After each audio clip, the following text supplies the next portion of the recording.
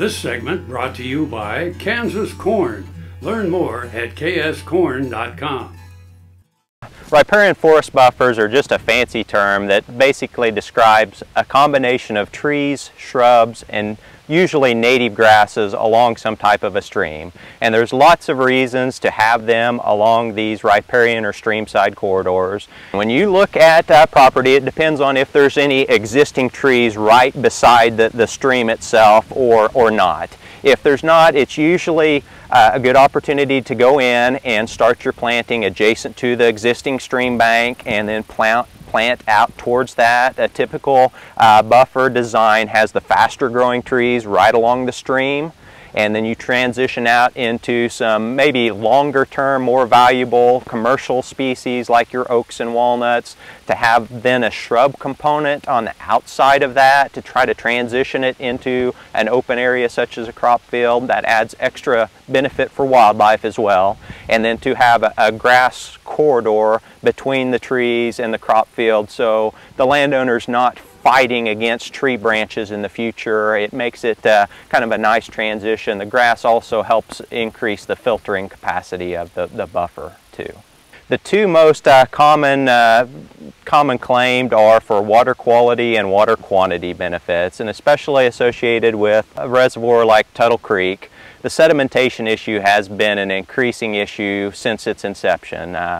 Reaching its conservation pool in the early 1960s, up till now, the sedimentation has increased to where the capacity of the reservoir has lost about 40%. So trees, especially along stream sides, can help increase that by helping stabilize the stream banks, the sediment along the banks. From the standpoint of sedimentation and how riparian forest buffers can help, to illustrate a little bit of the importance of the sedimentation issue, you can see here at Tuttle Creek Reservoir, this is the Fancy Creek State Park area. You can see over time how much sedimentation has accumulated in here.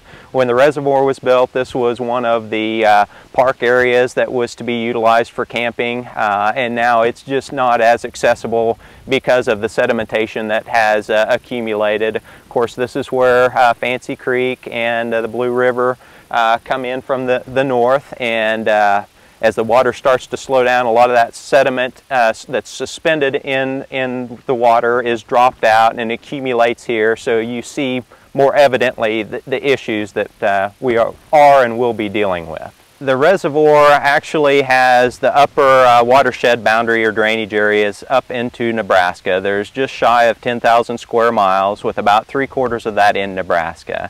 Now when it gets into Kansas, there's about 1.5 million acres of drainage area.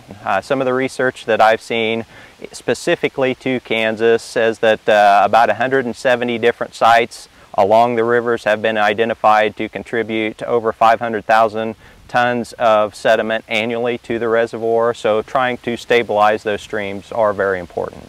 I think this is an important issue not only in Kansas but nationally. This sedimentation is a natural process of a hydrological ecosystem, but in some instances such as this, with failing stream banks, with increased erosion, it can be sped up. So this is something not only at Tuttle Creek Reservoir that you can see issues with, but also in other areas.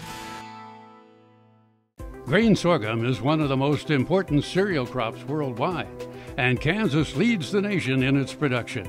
Over the years, sorghum has been either exported, used in animal feed domestically, or for other industrial uses.